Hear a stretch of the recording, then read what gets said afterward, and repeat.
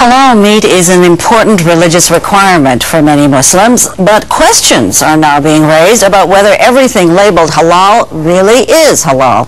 As Deepika Damerla reports, some people are taking steps to make sure. Mehrabuddin Mansoori is buying meat at this Muslim-owned grocery store because he says it's really important for him that the meat be halal. The Muslim way, which is we believe when we cut the animal blood, make sure all the blood go out. We like to stay away from the blood from the meat. For devout Muslims, meat has to be slaughtered and processed in a certain way. That meat is called halal. And signs such as this one saying halal meat sold here is an increasingly common sight around the GTA. Trouble is, just because the package says halal does not mean the meat is actually halal.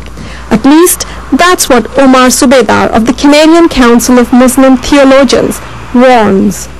Unfortunately, many people, they just buy everything at face value.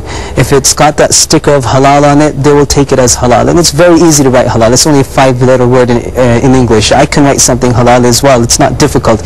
But the question arises, is it really halal?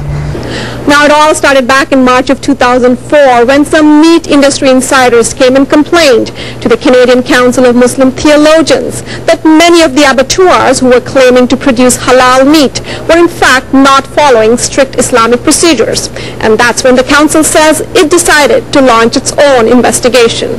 This was a 4-month investigation, and within that investigation we had approximately visited over 20 facilities ranging from abattoirs to processing plants to retailers and so forth.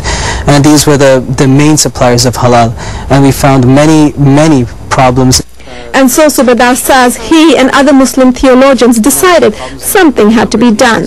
And that's how the Halal Monitoring Authority, or HMA, was born. The HMA was launched yesterday, and it's patterned on the British model and will be operational soon here in Canada. For more information, you can visit hmacanada.org. For OMNI News, I'm Deepika Damerla.